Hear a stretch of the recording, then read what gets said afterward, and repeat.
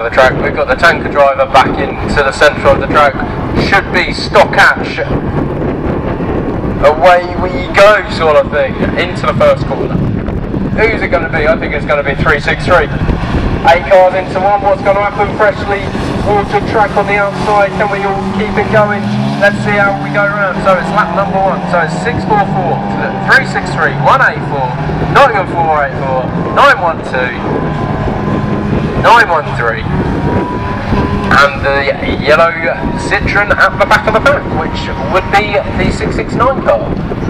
But now the drivers know there's a little bit of moisture on the outside. Let's see who can have the inside line. It's polished, so that allows the 636 car into the lead from Leicester 644. There's a battle going on for 3rd, 4th and 5th at the moment, but it's the Nottingham 912 car that squeezes his way into the position. Going back with your leaders, it's still the 363 from the Leicester car. Can he make any move work? No, he can't. So it's still 363, 644, Nottingham 483, 912, Nottingham 184, 913. The 669 machine, but it's still the 636 machine that leads the way from the Leicester car. Daz sits there in 3rd place in the Nottingham 8. Coming down the back straight, it looks like we've got 2 different races going on here. We've got a battle for 1st and 2nd, and we've got a battle for 3rd, 4th and 5th at the moment.